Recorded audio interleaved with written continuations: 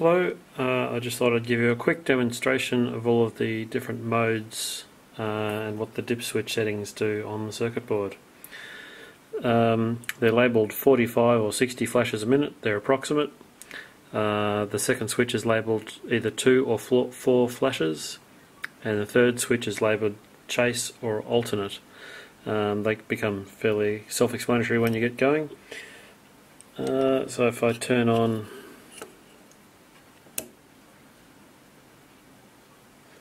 that would be the wig-wag mode, and that would be where the fourth switch comes in, which I don't have labelled, but that would be just a plain old ordinary wig-wag mode. If I flick that one on,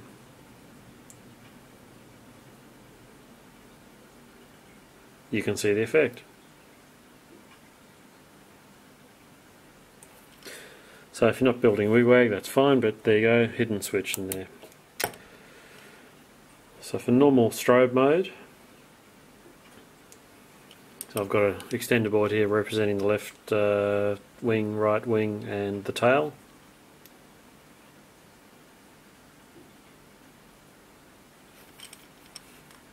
So if I flick the 4 switches on,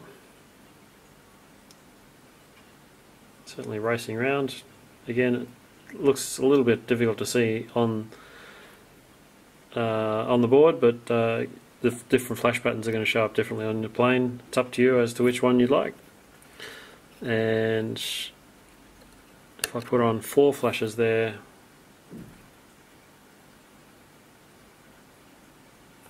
self-explanatory, and again slightly slower. It's up to you to decide whether or not they meet the flash criteria for visibility and amount of flashes seen from every angle per minute. And the other one is chase or alternate, so you can see how with these, rather than chasing in a pattern, the wings alternate first and then the tail flashes. And you could speed that up theoretically as well, and that would probably be more adequate.